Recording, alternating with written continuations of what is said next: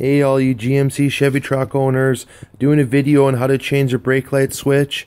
95 and newer, Silverado, Sierra, Tahoe, Yukon, Suburban, all those trucks with this style of steering column.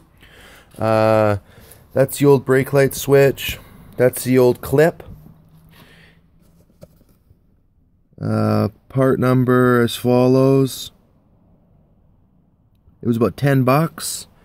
You can get these clips from GM, factory GM ones. I've had them before. I just grabbed this at the local parts store. 13808. Comes with a bunch of little clips here. I think that's for the, I know that's another style clip that comes on these trucks. I think that might be for the older ones. I'm not 100% sure. But this 97 C2500 took this round clip. You don't have to drop the steering column. It's not going to take 2 hours to do it. Took me about 5 minutes, steady 5 minutes of my hand cramping up trying to pry that clip off. I had 4 tools here. This just comes in a cheap kit here. Couple of picks, flathead screwdriver. And I'll show you how you do it. Put your seat all the way back, put the tilt up, get yourself a trouble light. I think the hardest part was trying to get that trouble light to stay steady. I'm 260 pounds. I got down here on my back, no problem. You just get yourself kind of wedged in here, kind of comfy.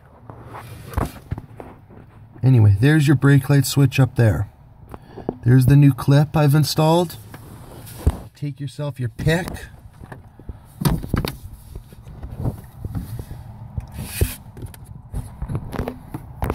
Go from this side of the column, driver's side of the column, passenger side, driver's side, and you get up here and you just start picking away. It's too bad it's so dark. You just start picking away. See that little space there? Start picking away at that ear right there. Start bending those little ears out. There's one on each side. You can spin the clip around. Keep spinning the clip around. It's pretty simple. Just like I said, just demolish that clip off there. You got a bunch of others there. Now it's spun around. Start prying down on that. Get it to a point. Bust those little ears off or bend them back. And then get your pick or your flathead screwdriver and get right underneath it and start prying it off of that spot. Pry it off of there.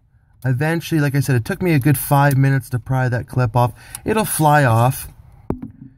Then you reach in behind here. Reach up, see my fat hand under there. You can pull that off that rod, it'll slide off. Then it comes down, drops down to about here. Use your flathead screwdriver, poke in the connector, pull it out. Put your new one back up, your new brake light switch, slide it up onto the rod. This clip is tight now. And I'll show you what I did to get that clip on there. I tried a bunch of different times to try and push on there. It wouldn't go. It would not go over top of that rod.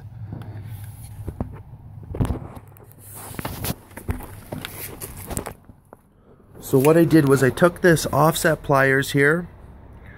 I took the clip here, slid it on top of my pliers, and I spread it open a little bit. And then anyway, then you get underneath here, you slide it over top of that rod. And then, yeah, you're pretty much done there. There's a little bit of a clip. This clips onto a rod there, right here.